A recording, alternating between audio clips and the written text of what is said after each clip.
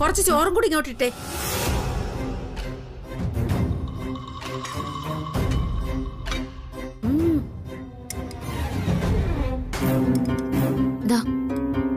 ചേച്ചി കുറച്ച് കറിയും കൂടി ഇങ്ങോട്ട്. ആ സാമ്പാർ എടുത്താ മതി.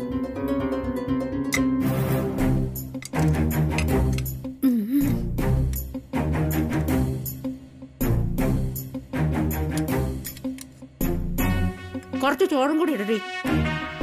കുറച്ചുകൂടി ഇടടി. മതി മതി.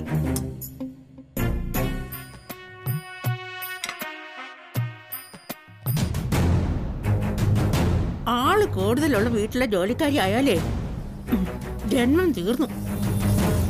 കോഴി കൂവുന്നത് മുതല് പാതിര കോഴി കൂവുന്നത് വരെ പണിയോട് പണിയാ. എന്നിട്ട് തരുന്നതോ നക്കാപ്പിറ്റ. നിന്റെ ശമ്പളം അത്ര അടി?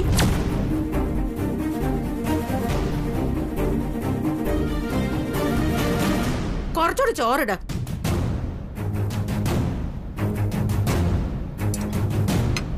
ഇട ഇട്ട ഇങ്ങോട്ട്. കുറച്ചുകൂടി ഇട്. ഇടിങ്ങോട്ടോ. കുറച്ച് കറിയും കൂടി ഇങ്ങോട്ട് ഒഴി. ഇനി പറയണോ നിന്നോടോ? ഒഴിക്ക.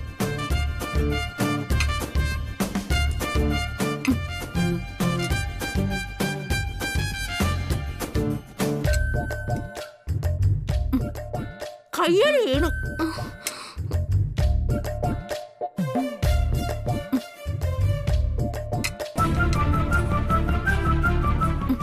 എടി, വീട്ടുകാർ ഉടുത്തു പഴകിയ സാരി ജോലിക്കാരിയുടെ അവകാശമാണ്. അത് നീ ചോദിച്ചു വാങ്ങിച്ചോണം. പിന്നെ ഓണത്തിനും വിഷുവിനും എന്തെങ്കിലും ചില്ലറ, അത് ചിലപ്പോ അവര് മറന്നുപോകും. അപ്പൊ എന്ത് ചെയ്യണം? ചായ ചോദിച്ചാ അപ്പൊ തന്നെ കൊണ്ട് കൊടുക്കരുത്. കറിക്കേ ഉപ്പ് ലേശം കൂടുതലിടണം. ജോലിക്കാര് പ്രതിഷേധത്തിലാണെന്നവര് മനസ്സിലാക്കുമ്പോ തനിയെ തന്നോളൂ. ഇതൊന്നും പറഞ്ഞു തരാൻ പാടില്ല. പിന്നെ ഞാനും നീയും ഒരേ തൊഴിൽ ചെയ്യുന്നവരല്ലേ, അതിനൊരു മര്യാദ ഞാൻ കാണിച്ചു എന്ന് മാത്രം. കരയുന്ന കുഞ്ഞിനെ പാലുള്ളൂ നീ കേട്ടിട്ടില്ലേ? ജോലിക്കാരുടെ കാര്യത്തിൽ അത് 100% ശരിയാ. നീ എന്തെങ്കിലും എടുത്ത് കഴിക്ക്. ഗ്യാസാന്നാ തോന്നുന്നത്. എനിക്കിപ്പോ വിശക്കുന്നില്ല. ഓ, എനിക്കിപ്പോ വിശക്കുന്നില്ല. എടി, അത് വേലക്കാരികളുടെ ഭാഷയല്ല, തമ്പുരാട്ടിമാരുടെ ഭാഷയാ. നിന്റെ കഴുത്തിൽ താലി കിടക്കുന്നതാ നിന്റെ കുഴപ്പം. താലി കെട്ടിയവൻ തിന്നോ കുടിച്ചോ ഉറങ്ങിയോ എന്നൊക്കെയുള്ള വേവലാദികൾ ഒരു വശത്ത്, സ്നേഹിക്കാൻ പറ്റാത്ത മനോവിഷമം മറുവശത്ത്. ഇതെല്ലാം കാച്ചി കുറുക്കി മനസ്സിലിട്ട് ആലോചിച്ചോണ്ട് നടക്കുന്നോണ്ടാ നിനക്കിപ്പോ വിശക്കാത്തത്. പെണ്ണെ, ഇങ്ങോട്ട് നോക്കാം. ഇതുപോലെ കുഴച്ച് കുഴച്ച് വലിയ ഉരുളയാക്കി അങ്ങോട്ട് കഴിക്കണം.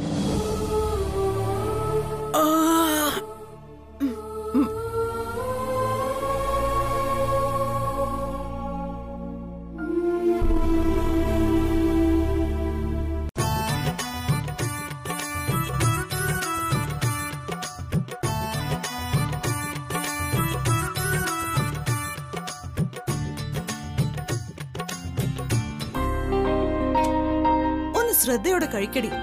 നിനക്കകത്തിരുന്ന് കഴിച്ചാൽ എന്താ? ഇവിടെ ഊഞ്ഞാലിരുന്നാണോ കഴിക്കുന്നത്? പാർവതിയുടെ അനിയത്തി തന്നെയല്ലേ നീയെ? അവൾ ഇങ്ങനെ എങ്ങാനും ചെയ്യുന്ന നീ കണ്ടിട്ടുണ്ടോ? എന്തു പറഞ്ഞാലും ചേച്ചി, പാറൂട്ടി അത് ചെയ്യില്ല, പാറൂട്ടി ഇത് ചെയ്യില്ല.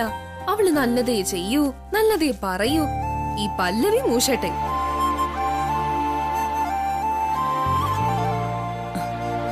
നിന്നെ ദേഷ്യം പിടിപ്പിക്കാൻ പറഞ്ഞതല്ല മോളെ. അന്നമാണെങ്കിലും പണമാണെങ്കിലും ബഹുമാനം കിട്ടുന്നിടത്തേ നിൽക്കൂ. അഹങ്കാരം കാണിച്ചാലേ രണ്ടും ഇറങ്ങിപ്പോവും. അന്നം മുട്ടിയാലുള്ള അവസ്ഥ നീ ഒന്ന് ആലോചിച്ച് നോക്കി. വേണ്ടാത്ത കാര്യങ്ങൾ ആലോചിക്കാൻ എന്നെ കിട്ടില്ല. കിട്ടുമ്പോ മൂക്കുമുട്ട തിന്നുക, ഇല്ലാത്തപ്പോ പച്ചവെള്ളം കുടിച്ച് ചുരുണ്ട് കിടന്നുറങ്ങുക. അതാ എന്റെ ചിന്താഗതി. നിന്റെ ചിന്താഗതി ശരിയല്ലാന്ന് തന്നെ അമ്മ പറഞ്ഞു വരുന്നത്. അമ്മയുടെ ചിന്താഗതിയാ ശരിയല്ലാത്ത. ബഹുമാനം കിട്ടുന്നിടത്ത് മാത്രമേ അന്നവും പണവും നിൽക്കുള്ളെന്ന് അമ്മ പറഞ്ഞില്ലേ? ഇവിടുത്തെ ഏറ്റവും വലിയ പണക്കാരൻ ആരാ? അരിയെടുത്ത് വാസുദേവൻ മുതലാളി അല്ലേ? കാണുമ്പോ പണത്തിന്റെ മുന്നിൽ സാഷ്ടാംഗം വീണിട്ടാണോ അയാൾ വലിയ പണക്കാരനായത്? നിന്നോട് സംസാരിച്ച് നിൽക്കാനുള്ള മിടുക്കൊന്നും എനിക്കില്ല. ഉദാഹരണമായിട്ട് നീ നിന്റെ ചേച്ചിയെ തന്നെ എടുത്താ മതി. വലിയ വീട്ടിലെ തീന്മേശയിലിരുന്ന് അവൾക്ക് ദിവസവും നല്ല ഭക്ഷണം കഴിക്കാൻ കഴിയുന്നത് എന്തുകൊണ്ടാ? അവൾ അന്നത്തെ ബഹുമാനിച്ചതുകൊണ്ട്. അത് മനസ്സിലാക്കിയാൽ നിനക്ക് കൊള്ളാം. ഓ,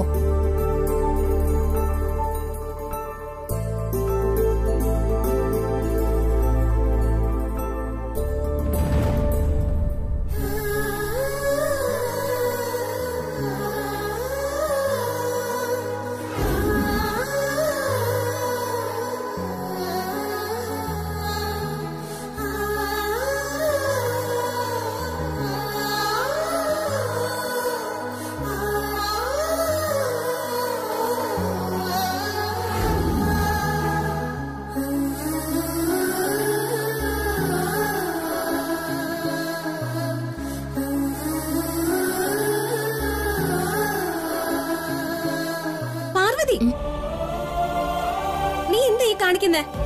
ആരുടെ എച്ചില് കഴിക്കുന്നോ? ഇത് അദ്ദേഹം കഴിച്ച പാത്രം. അതുകൊണ്ട്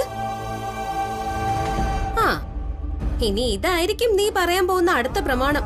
ഭാര്യമാർ ഭർത്താവിന്റെ ഉച്ചിഷ്ടം കഴിക്കുമെന്ന്. നീ പറഞ്ഞത് ശരിയാ, അങ്ങനെയും ഒരു പ്രമാണമുണ്ട്. പ്രമാണം? ഇനി നീ ആ വാക്ക് മിണ്ടി പോരുത്. കാരണവന്മാരെ ഓരോ പ്രമാണം ഉണ്ടാക്കിയതേ ആ കാലത്തെ ഭർത്താക്കന്മാരുടെ സ്വഭാവത്തെ അടിസ്ഥാനപ്പെടുത്തിയ. നിന്റെ ഭർത്താവിനെ പോലെ ആയിരിക്കത്തില്ല അന്നുള്ളവര്. ഭാര്യയെ പൊന്നുപോലെ സ്നേഹിച്ചിരുന്നവരായിരിക്കും. ഭാര്യയ്ക്ക് വേണ്ടിയേ ഒരു പിടി ചോറ് പ്ലേറ്റിൽ മിച്ചം വെച്ചിട്ടുണ്ടായിരിക്കും. അതാണ് ആ കാലത്തെ ഭാര്യമാരെ ആസ്വദിച്ച് കഴിച്ചിരുന്നത്. കാരണം അവർക്കറിയാം അത് അവരുടെ ഭർത്താവിന് അവരോടുള്ള സ്നേഹമാണെന്ന്. നിന്റെ ഭർത്താവ് നിനക്ക് വേണ്ടി മിച്ചം വെച്ചതാണോ ഈ ചോറ്? ആണോന്ന്? അല്ല. വയറ് നിറയെ കഴിച്ച് ഏമ്പക്കവും വിട്ട് അയാളുടെ പാട്ടിന് പോയി വെച്ചുണ്ടാക്കിയ നിന്നെ ഒന്ന് നന്ദിയോടെ നോക്കിയോ? എന്നിട്ട് ഉച്ചിഷ്ടം കഴിക്കാൻ നടക്കുന്നു. ഇനി തന്നെ. അല്ല ഗാർഗി, ഗാർഗി,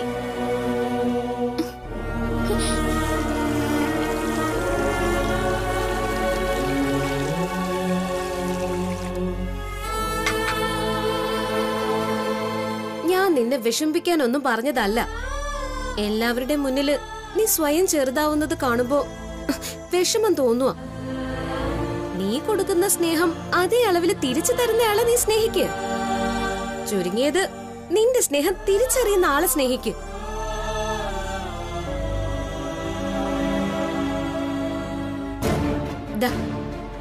നിന്റെ ദേവി മനസ്സറിഞ്ഞ് പ്രാർത്ഥിക്ക്. ഭർത്താവിന് സുഖവും സന്തോഷവും നൽകണേന്നല്ല, നിന്നെ തിരിഞ്ഞു നോക്കാത്ത ആളെ മറക്കാനുള്ള മനക്കെട്ടി തരണേന്ന്. പ്രാർത്ഥിക്ക്.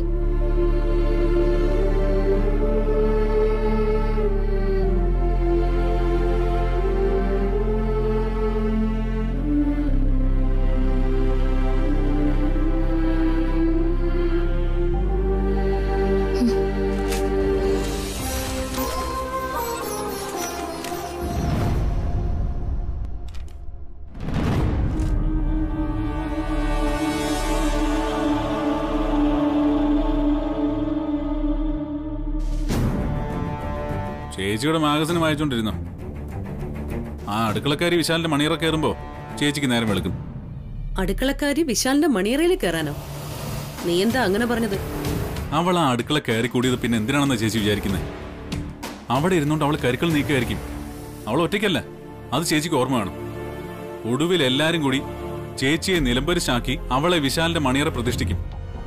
പ്ലാനിംഗ് പൊട്ടിപ്പോയതിന്റെ നിരാശയില് ചേച്ചിക്ക് ആകാശം നോക്കി നിൽക്കേണ്ടി വരും. അങ്കിള് പറയുന്ന നിസ്സാരമായിട്ട് എടുക്കല്ലേ അമ്മേ. നമ്മളൊരു തീരുമാനം എടുക്കാൻ താമസിച്ചാൽ അത്രയും സമയം കൂടി അവൾക്ക് ലഭിക്കുകയാണ്. ആഞ്ഞടിക്കുന്ന പോലെ നമ്മൾ എന്തെങ്കിലും ചെയ്യണം. ഇല്ലെങ്കിലേ നമ്മൾ തോറ്റു തുന്നം പാടും.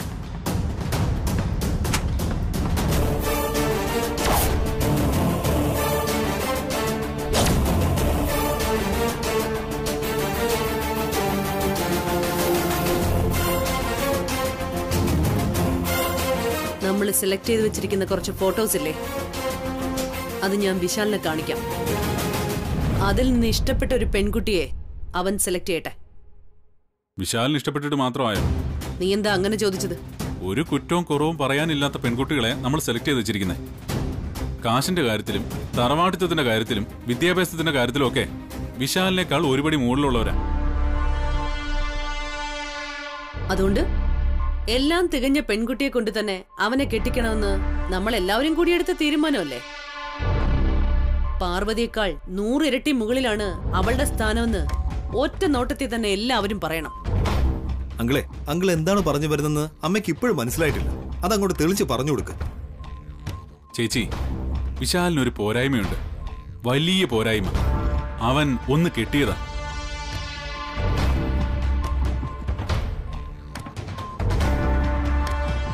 എല്ലാ ഗുണങ്ങളുള്ള പെൺകുട്ടികൾ ഒരു രണ്ടാം കെട്ടുകാരനെ സ്വീകരിക്കാൻ തയ്യാറാകുമെന്നാണ് അങ്കിള് ചോദിക്കുന്നത്. അതെ,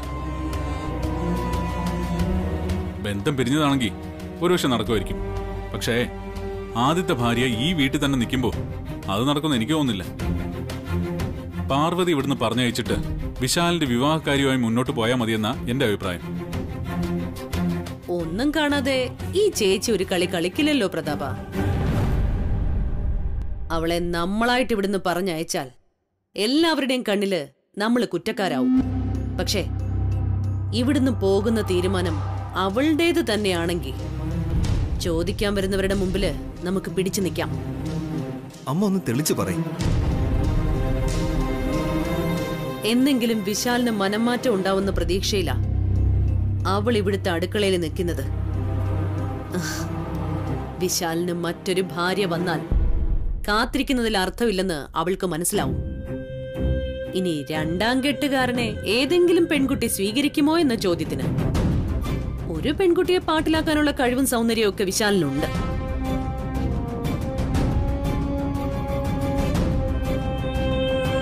നിങ്ങൾക്ക് ഒരു ആശങ്കയും വേണ്ട. വഞ്ചി നമ്മൾ കരയ്ക്കടുപ്പിച്ചിരിക്കും മക്കളെ.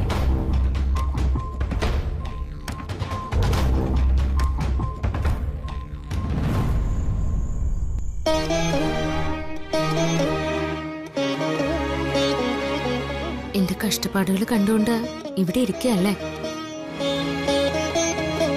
കിടക്കപ്പായിൽ നിന്ന് കണ്ണു തുറന്ന പിന്നെ നേരെ അടുക്കളയിലേക്ക്, അവിടുന്ന് വർക്ക് ഏരിയയിലേക്ക്, പിന്നെ സ്റ്റോർ റൂമിലേക്ക്. താഴത്തെയും മുകളിലത്തെയും എല്ലാ മുറികളും കയറി ഇറങ്ങണം.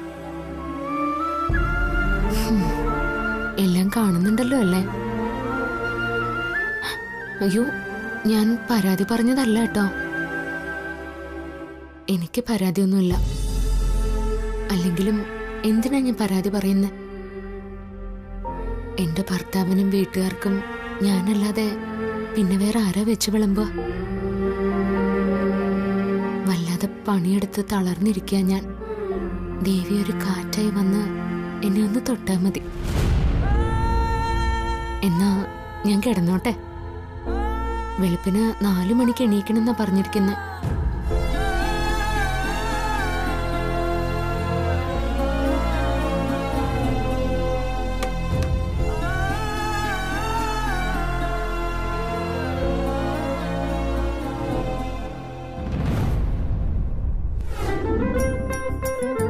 അച്ഛന്റെയും അമ്മയുടെയും തള്ളിൽ ജീവിക്കുമ്പോഴേ ഉള്ളൂ പെൺകുട്ടികൾക്ക് സ്വാതന്ത്ര്യം. ഇവിടെ നിങ്ങൾക്ക് കളിയും ചിരിയുമായി നടക്കാം, കുട്ടിക്കളി കളിക്കാം, വഴക്കിടാം. പക്ഷേ കഴുത്തിലൊരു താലി വീണ് കഴിഞ്ഞാൽ പിന്നെ വേറൊരു ജീവിത. പെൺകുട്ടികളെ വെള്ളം പോലെ ആവാൻ ശീലിക്കണമെന്നാ പഴമക്കാർ പറയാ.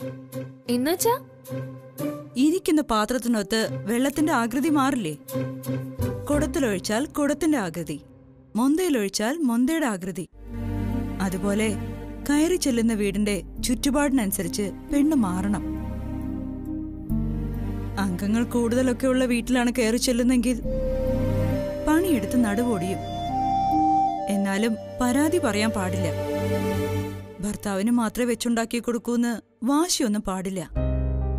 കയറി ചെല്ലുന്ന പെണ്ണ് ആ വീട്ടിലുള്ള എല്ലാവരുടെയും കാര്യങ്ങൾ നോക്കണമെന്ന് പറയുന്നത് വലിയ കഷ്ടമാട്ടോ. എന്നെ കൊണ്ടൊന്നും പറ്റില്ല. ചേച്ചിക്ക് പറ്റൂ? പറ്റാതെ പിന്നെ കല്യാണം കഴിഞ്ഞു പോയാ അതല്ലേ പിന്നെ എന്റെ വീട്. അവിടെയുള്ളവര് എന്റെ സ്വന്തക്കാരും അല്ലേ. കേട്ടില്ലേടി, പെൺകുട്ടികൾ ഇങ്ങനെ ചിന്തിക്കേണ്ടത്. ഭർത്താവിനും കുടുംബത്തിനും വേണ്ടി എന്ത് ചെയ്താലും അതൊന്നും ഒരു ഭാരമായി കരുതരുത്. വീണ്ടും വീണ്ടും ചെയ്യാനുള്ള കരുത്തിനു വേണ്ടി ദൈവത്തോട് പ്രാർത്ഥിക്കുക വേണ്ടത്.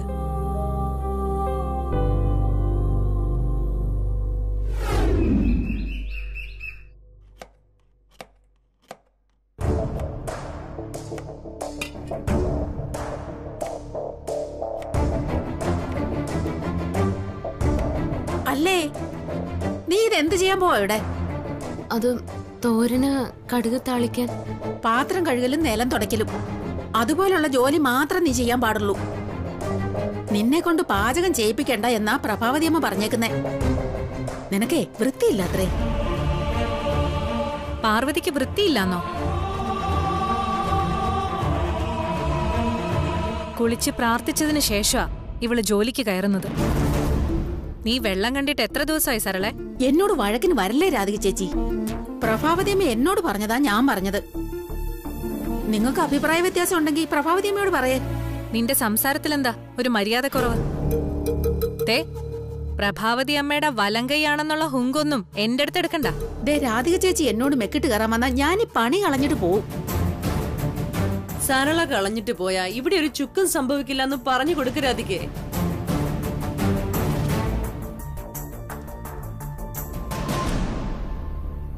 ഇവളെ അടുക്കളയിൽ പ്രതിഷ്ഠിച്ചതിന്റെ പ്രതിഷേധത്തിലാണല്ലോ നീ. സരള പോയാ നിങ്ങക്ക് മിണ്ടിയും പറഞ്ഞു കഞ്ഞിയും കറിയും വെക്കാം. കഞ്ഞിയും കറിയും വെക്കാനേ എനിക്ക് മടിയൊന്നുമില്ല. പക്ഷെ കറിക്ക് നീ തന്നെ അരിഞ്ഞേരണം.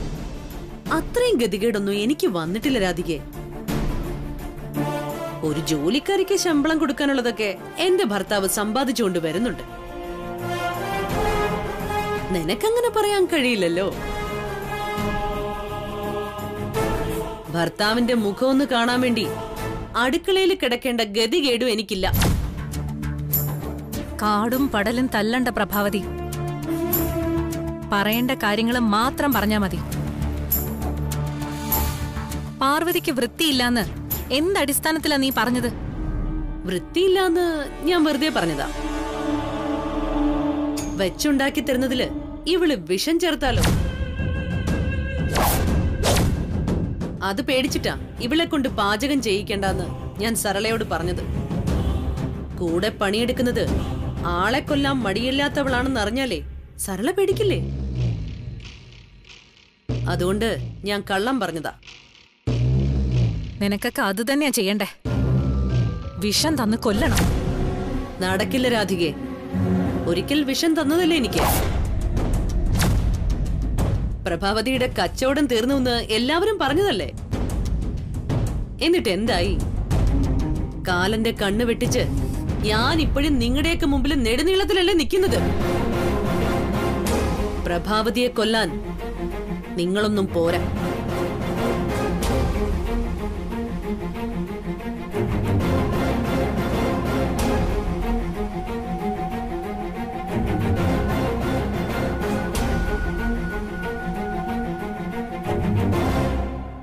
രാധിക കൂടെയുള്ളതിന്റെ ബലത്തില് എന്നോട് തിണ്ണമിടുക്ക് കാണിക്കാൻ നിൽക്കരുത്. നിനക്ക് നോവുമ്പോ നീ തന്നെ കരയേണ്ടി വരും. വേദനയും കരച്ചിലും പകുതി ഏറ്റെടുക്കാൻ രാധിക പോയിട്ട് ഒരു മൂദേവി പോലും വരില്ല. അതോർത്ത് കളിച്ചാൽ നിനക്ക് നല്ലത്.